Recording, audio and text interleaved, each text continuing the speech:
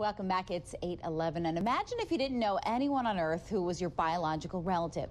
That's the reality for most adopted children. But nowadays, it's not just always making families bigger, but also more colorful. And here to talk about adoption and multiracial families is Dennis Bisgaard, the head of Kingswood-Oxford School. And thank you so much for being here. Thanks for having me. Now, I hate to say that it kind of follows the trend in Hollywood where it's like, oh, let's just, take kids from other countries and blend them into our families. But there's so many other things that we need to take into consideration as well, huh? Sure.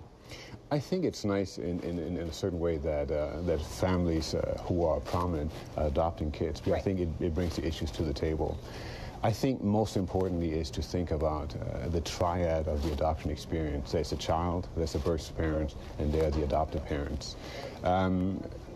It's important for us to realize that many families are formed in different ways. I think oftentimes adoption is thought about as a lifelong experience, but it really is a one-time event where a family is formed.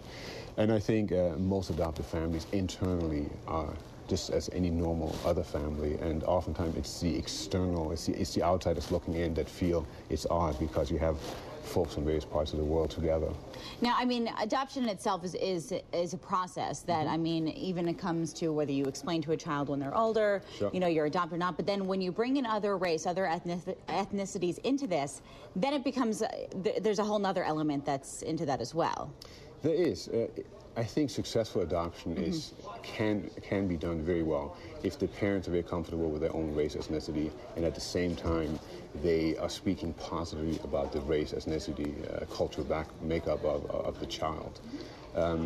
I've seen families where assimilation is the key point, or we talk about being colorblind. I don't think that's a good way to go.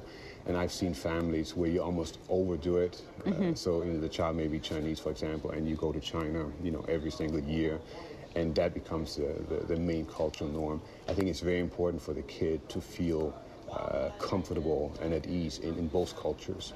Right. Now, tell me about a workshop that you have going on at the school coming up. At Kingswood-Oxford School this coming Sunday, I do a workshop that I've done many times before in various parts of the country from 2 to 4 p.m. And it's open for educators, it's open for families who have the transracial adoption experience, anybody who's interested in the topic. Okay, and this is going on Saturday, Sunday? Sunday from 2 to 4 at Kingswood-Oxford. Kingswood-Oxford. Yes. And basically what you're going to be talking about adoption and... I'm going to talk about how it's really part of the normative experience. I'm going to give advice to both parents and educators, and obviously, just like in any other family, the adopted experience is unique and individual, so I'll give some broad information as to what people should pay attention to. Great. Dennis, thank you so much for being here. Thanks and of course, you can find more information, of course, on this workshop as well on our website at fox61.com.